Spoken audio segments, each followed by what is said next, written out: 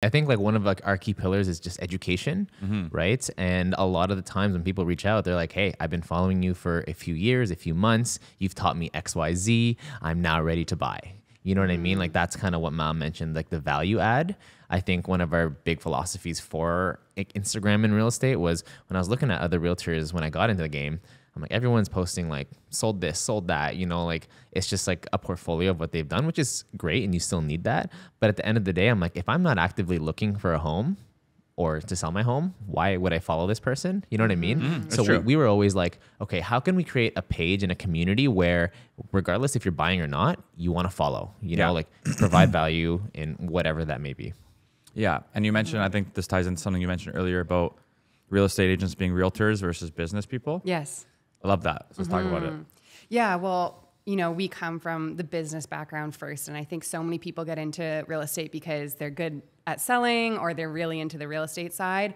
And so they don't have those same business foundations, but they also just are kind of mirroring what we saw a lot of the traditional realtors do, right? Do real estate until they retire. And I think a lot of the younger generation also don't necessarily want that route, but we see they either build to the point of burnout or to the point of quitting or just like getting where they think they want to go and being like, oh man, like I didn't have a plan once I got here. I don't really want to be here.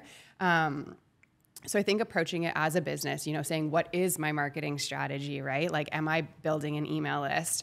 Am I posting just to post? Because at that point, you might as well be off Instagram, right? Like, am I actually thinking about what content is here to build community? What content is here to actually convert? And then that's where you see the big difference. Like Josh has had multiple times where, you know, somebody reaches out on a Sunday, they see a house Tuesday, and by Wednesday, they've got the offer accepted because of that build of they understand the market, they understand how the offers work, and like the relationship is there.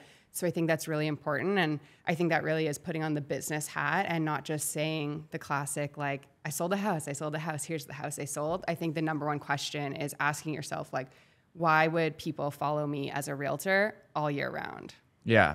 Yeah, it's super important. And I can speak on that too. Like when I first got into it, I deleted all my personal pictures. And then it's like, bang, posted the standard, like, I'm like dead into the camera, no smile. It's like, why in the hell would you use me though? Yeah. Right? I never understood that. Never understood it. So then I started to get a lot more personal, and then I did that early, thankfully. But I'm a big, I always looked at myself as like, I'm not Matt Campoli, the realtor. I'm Matthew Campoli.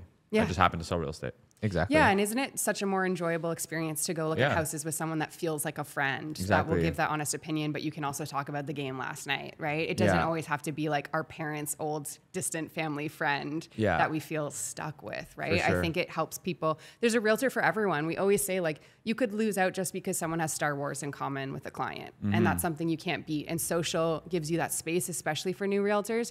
You don't have the 30 years of experience to tout about, right? So being like, okay, well, this is who I am as a person. Someone can go, well, I relate to that, and that's who I want on my side. Yeah. And to this date, like for the longest time, my biggest client reached out to me on Instagram because we had the same dog.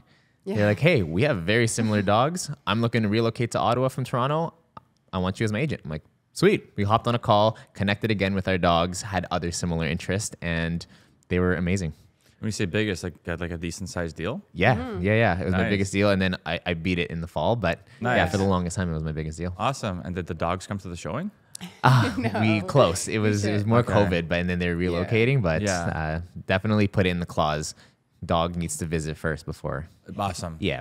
Very standard. Yeah. Okay, love that. I think that's a side too people forget about is they go, well, I have a local business. Like I'm only going to do so much on Instagram, right? But the global access is crazy, right? Whether it's getting referrals from other realtors, like Josh will get a lot of people reaching out to him saying, I have a client, because there's something to look up, right? If you just said like Josh Reyes and he's not online, it's like a standard website that just has listings. You're not really sure who you're getting. Whereas if someone refers him, they can actually reach out. Realtors can find him. And we've had a lot of that where people are relocating to Ottawa, or, you know, through our powerlifting community we built too, you know, someone from Brampton will know a friend that's moving to Ottawa and say, I have a realtor for you. Yeah. So you really can leverage a much wider community. Yep. And that's the beautiful thing about social, right? Like like she said, if you have trust from whatever industry or business you were prior, once you have that trust with someone, it almost doesn't matter what you're like selling or what you're getting into next, they'll refer you.